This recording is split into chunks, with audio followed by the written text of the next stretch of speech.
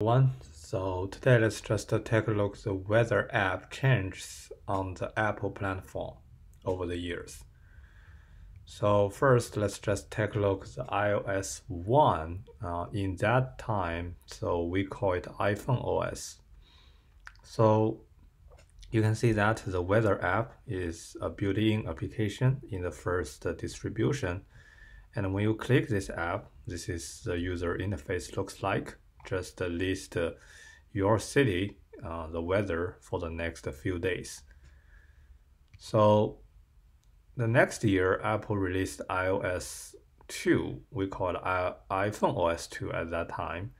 So you can see this is the weather application looks like. So there's no big difference compared to the first release. And then go to the 2009, Apple released the iOS 3. So you can see that this is the weather app still there. So the icon doesn't change when you open the application, and the user interface just keep the same. And in 2010, and Apple just released iOS 4, so it just changed the name from iPhone OS to iOS. But you can see the icon is still the same, and the user interface looks pretty similar. And next year, Apple released iOS 5. So in this distribution, so Apple enable the local aware for the weather application. So when you open the weather app, so you can check the local weather automatically instead of the previous version. You need to add your cities, by input. So this is a big feature change.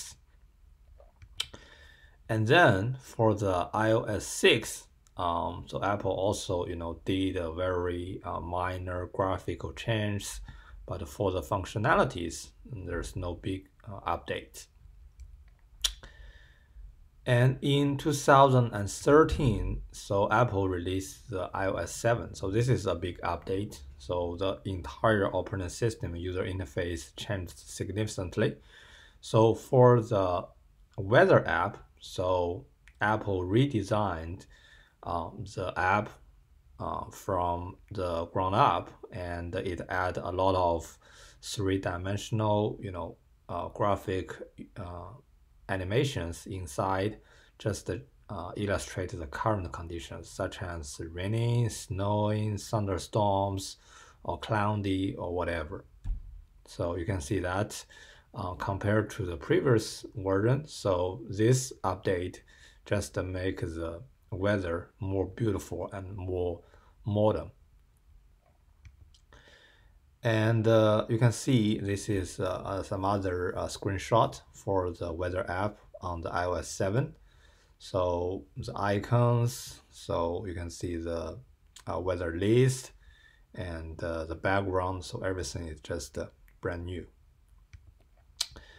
And in 2014, so Apple released iOS 8. But for this update, there's no big change for the weather app, but they just changed the weather source from Yahoo Weather to the weather channel. So you can see from the left corner, and the previous version, so you can see is from the Yahoo Weather. But since this update, so they just changed the source to the weather channel. And also compared to the previous version, you can see iOS 7, it just give us a 5 days forecast, but for iOS 8, so this weather application can give us 10-day weather forecast. And also you can see the second figure, there exists a today summary in the weather.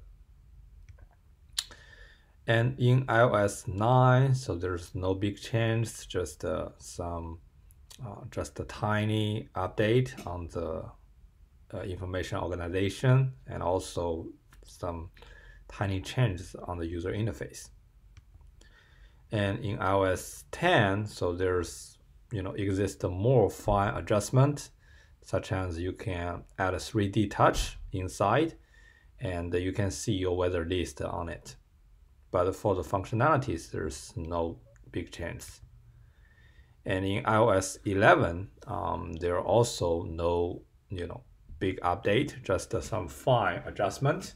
You can see when you scroll down, and you can see like information including sun rays, sunset, chance of raining, wind, feels like temperature, and so forth. So just reorganize the weather information.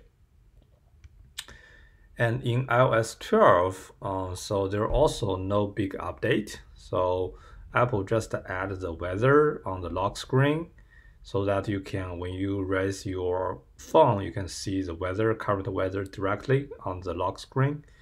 And also they just refine some animation in the weather. So from the functionalities, there's no big updates. So in iOS 13, so Apple just add some weather widget on the search area, and also on the some widget screen, not on the home screen. So this is the only update for this big release. But as you can see from here, so there exists the widget for the weather. And next, on the iOS 14, so Apple just introduced the home screen widget. So for the weather applications, you can add a new application widget on the home screen, not just on the widget screen. And also in iOS 14, so Apple enabled the weather app for the real-time prediction, data, so that it can predict, okay, in the next 1 hour or 30 minutes, what could be the weather looks like. Is there any rains or any snow or any thunderstorm or whatever? So just to provide the real-time weather data. And in iOS 15, so this one is a big update because the entire user interface just redesigned, because Apple just bought a company called Dark Sky, and just integrate their application into the native weather apps.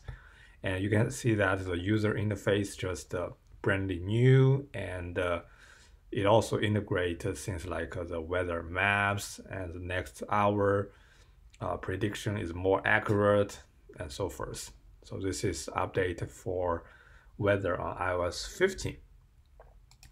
And for iOS 16, Apple just make a deeper dark sky integration for the weather, so that you can see the weather user interface, just make it more modern, and also it predict more information like the air qualities and visibilities, and the pressure and more.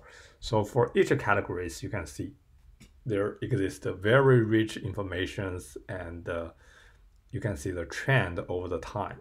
So it's more modern, and also you can see on the bottom of the screen for each category, they just give you the summary of it, and also explain about each category.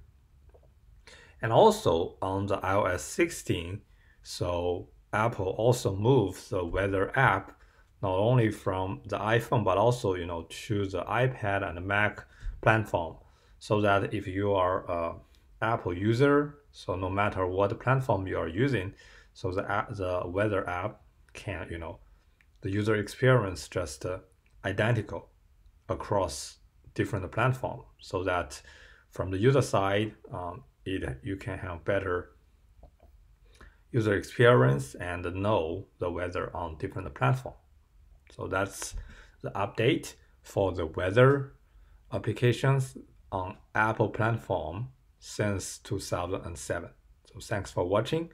So if you like this video, just give me a thumb up, and also share it on the social media platform. Thank you.